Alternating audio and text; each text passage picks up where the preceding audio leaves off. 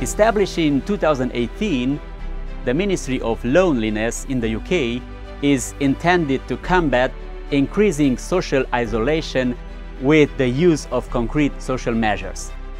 More than 9 of the nearly 66 million people in Britain often or always feel lonely.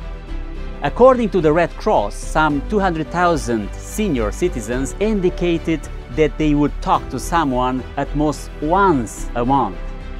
The AIDS organization described the phenomenon as a secret epidemic. American developmental psychologist Amy Werner was able to show how important strong social ties are.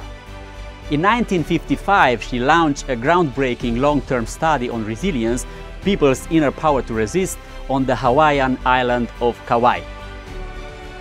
Of the 700 children who took part in this study, which was conducted over a period of 40 years, about 1/3 developed into successful and socially well-integrated individuals despite child abuse, alcoholism, divorce scenarios, or violence.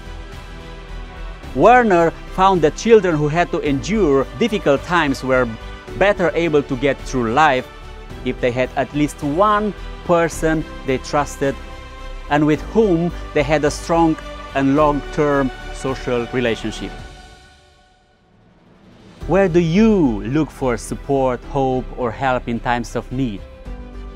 Start building a little network of people you trust today. Stand by them if they need you today. Then they'll help you if you need them tomorrow.